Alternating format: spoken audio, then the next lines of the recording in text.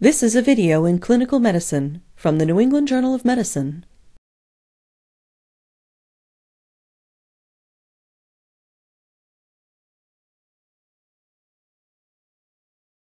Diagnostically, arthrocentesis is indicated to rule out septic arthritis in individuals presenting with a single or several inflamed joints. Arthrocentesis can also be used to differentiate between crystal arthropathies, such as gout and pseudogout, inflammatory and non-inflammatory effusions, and hemarthroses. It should be emphasized that a single inflamed joint should almost always undergo at least one diagnostic aspiration. Therapeutically, arthrocentesis may be performed to drain large effusions, hemarthroses, or to inject steroids or local anesthetic. Arthrocentesis should be avoided in patients with cellulitis overlying the site of needle entry out of concern of seeding the joint cavity with bacteria. Known or suspected bacteremia is a relative contraindication to arthrocentesis. However, if there is a concern of septic arthritis, the joint in question should be aspirated. The safety of arthrocentesis in patients with coagulopathy or who are on anticoagulant medications is not established. The relative risks and benefits of arthrocentesis and the use of reversal agents must be individualized. Prosthetic joints are especially susceptible to iatrogenic infection, and the procedure should be discussed with an orthopedist prior to arthrocentesis on patients who have undergone joint replacement surgery. The equipment you need includes a skin cleansing agent, gauze, 1 or 2% lidocaine, a 5 cc syringe and small needle for anesthetic injection, sterile gloves, a skin marking pen, an elastic bandage, and a sterile drape. For collection of synovial fluid, you will need 1 or 2 30 cc syringes and a 1.5-inch 18-gauge needle. Tubes appropriate for the estimation of cell count, crystal examination, and culture should be gathered.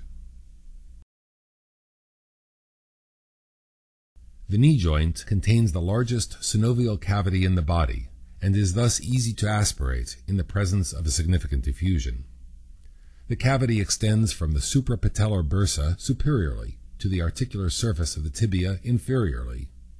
Note that the knee joint contains several bursae that do not communicate with the synovial cavity. The knee joint may be tapped from either the medial or lateral side. For the medial approach, the knee is extended or flexed to 15 to 20 degrees, and the patella is located. Needle entry occurs along the medial aspect of the superior third of the patella, approximately 1 centimeter medial from the patellar edge.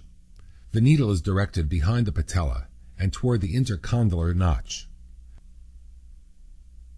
The lateral approach uses the same technique from the opposite side of the knee. Informed consent should first be obtained. In this video, we will demonstrate the medial approach to the knee joint.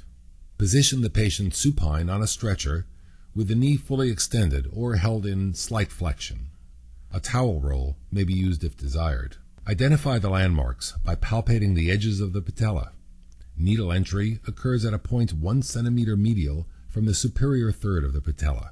The appropriate site may be marked with a skin marking pen. Next, prepare the site. The skin is prepped with antiseptic solution, a sterile drape is placed, and the superficial skin is anesthetized with 1% lidocaine. Approximately 5 to 10 cc's of anesthetic is then injected deeper along the anticipated trajectory of the arthrocentesis needle, with care taken not to inject into a blood vessel. After confirmation of landmarks, an 18-gauge needle with a large syringe is inserted posteriorly behind the patella. The needle should not come into contact with bone in order to prevent injury to the articular cartilage. Constantly pull back on the plunger as the needle is advanced. Once the joint is entered, synovial fluid will begin to fill the syringe. As much fluid as possible should be removed. If necessary, remove a full syringe and replace with a second empty syringe and continue the aspiration. The effusion may be milked to facilitate the removal of residual synovial fluid. The needle is then removed, the skin is cleansed, and the site is covered with a bandage. At the end of the procedure, make sure all needles are placed into appropriate safety devices. The appearance of the fluid should be noted. Normal synovial fluid is transparent and amber. As the number of inflammatory cells increases, the fluid becomes more opaque. Hemarthrosis will yield grossly bloody fluid. Aspirated fluid should be immediately placed into collecting tubes in the order of the priority of the diagnoses sought. An EDTA tube should be sent for cell count and differential, and a sodium heparin tube is sent for crystal examination.